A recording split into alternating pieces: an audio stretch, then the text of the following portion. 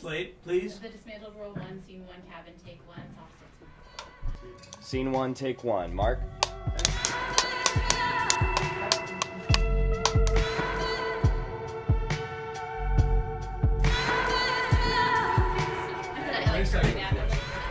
happy because I don't know if they want me to, so I don't want to touch it. Okay, so good. Yeah. Yeah, The Dismantled is based a lot on my own experiences of being a person with a disability. Some of the things that I've had to deal with within the medical system, but also out there in society. And so it's a mix between fiction and a lot of my own personal experiences. So it becomes something that I think is pretty authentic because it's stuff that I've had to deal with or dreamed of dealing with. It's a story of William De Costa, aka Billy, and it's basically he gives like a big middle finger to the world that treats him like a medical case.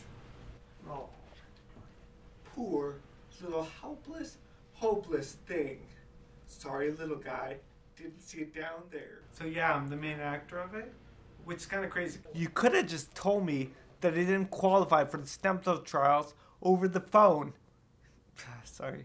You don't qualify. I don't know what just qualify. happened. I qualify myself. Andre. What? Are you drowning? So I've been a documentary filmmaker for a long time, but all of a sudden I got to switch. Alright, I got the end of this.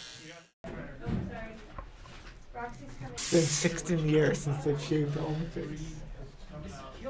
It's bizarre about being a director and actor at the same time. You're really rallying and getting behind acting out a scene, and all of a sudden you gotta like step back and look at the composition.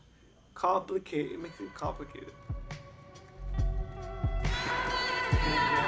It's a lot of work, but I got there.